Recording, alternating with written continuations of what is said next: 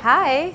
Oh, hey. What is this place? This is a signals lab at UTS. Okay, so what kind of stuff do you do in here? In here, students build electrical circuits and test them out. And what kind of engineering would you be studying? Generally, electrical engineering or biomedical. And what did you study? I studied biomedical. Okay, so what are you doing right now?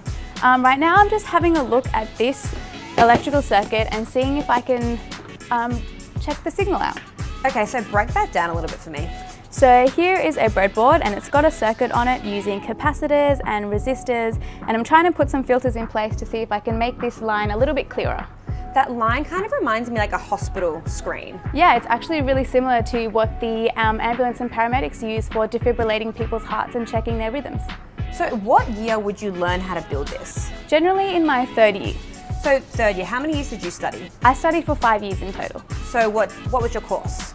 I did biomedical engineering and marketing at UTS. That's such an interesting mix, engineering and marketing. Why did you pick it? Here you go, you'll need these. Thank you. I really liked working with people and learning about consumers, but I also really like the human body. Okay, so with that course, you said it's 5 years. How does it work subject-wise? So subject-wise, if you did engineering on its own, you'd get to do electives, but when you do a double degree, they just fill up those elective slots with the extra subjects from your second degree. Okay, cool. So what's this here? This is a soldering station.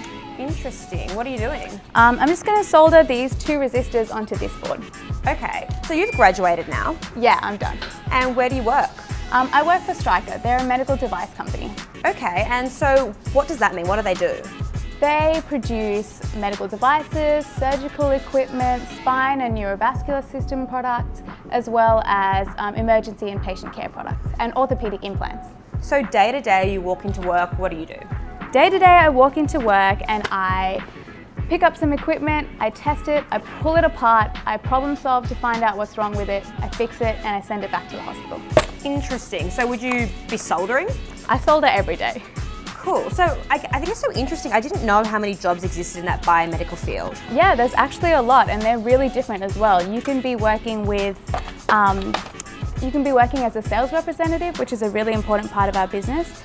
You can also be working in clinical research and engineering design, and you can also be a field service engineer, which means that you could go out to hospitals and repair big equipment on site. So how did you get a job after graduation?